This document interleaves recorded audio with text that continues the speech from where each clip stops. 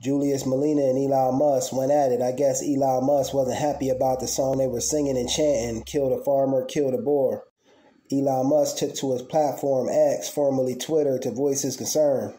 Elon Musk said, "Why is this allowed? People openly pushing genocide on white people that are in South Africa." Man, he's got some nerve. Pushing death on any group of people isn't right, but I don't believe my brother's doing that.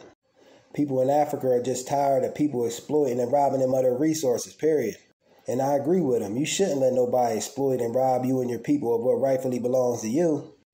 Furthermore, your people have a long history of pushing death and destruction on people throughout the world and systematically oppressing people, but especially black people, under this wicked system of racism, white supremacy. You've got some nerve talking about the brothers and sisters in Africa are pushing genocide on white people. Just like your kind to start stuff, then take up the role of being a victim. Brother Julius Malema went on to say, why must he educate this Elon Musk, and that he looks illiterate and the only thing that protects him is his white skin, and that if he wants to learn about this song, the records are in the courts. He said Elon Musk is a podcaster, a faker, with a fraudulent mentality. He's a copycat.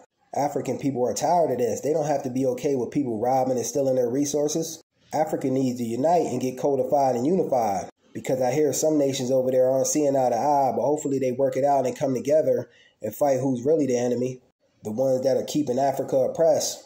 They need to get rid of all non-black African people, in my opinion, and come together and unite, just like we as black Americans need to come together and get codified and unified. Julius Malema also went on to say that this song, "Kill the Farmer, Kill the Boer," is a song of struggle. I stand with Julius Malema and I stand with Africa. Hopefully they get it together and take back what's theirs. Just my thoughts on it. Peace.